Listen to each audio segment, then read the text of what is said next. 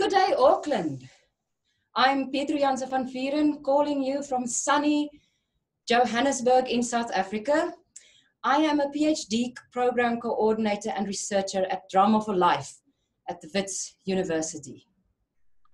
And I'm Christian Freisleben, calling from Linz, from Austria. And I'm freelancing as teacher, as journalist.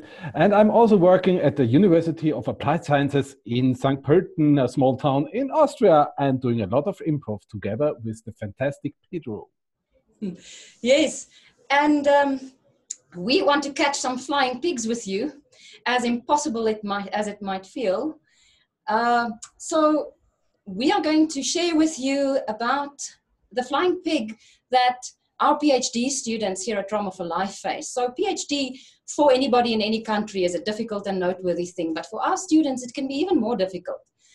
Just to connect with their supervisors, they have to face unstable internet, power outages, often very expensive Wi-Fi and data, but perhaps most of all the tyranny of distance. Because their fieldwork happened in Nigeria among refugee children, or perhaps in Zimbabwe with survivors of HIV and AIDS, or in the rural areas of South Africa working with environmental education. And so they don't all meet face to face. And for them, attaining a PhD can be like catching a flying pig.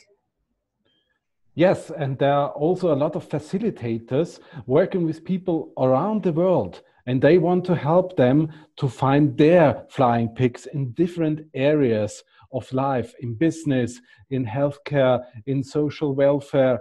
And we are trying to help people to search, find, and foster their flying pigs, also using online sessions. And we will together present our findings of doing online journeys together with flying pig catchers. And we have a presentation for you on Saturday at 11 about our findings.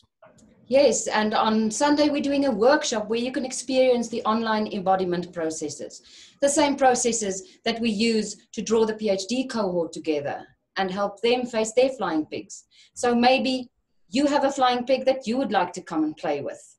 We'll see you again. And join us at 11:30 on Sunday. So see you there.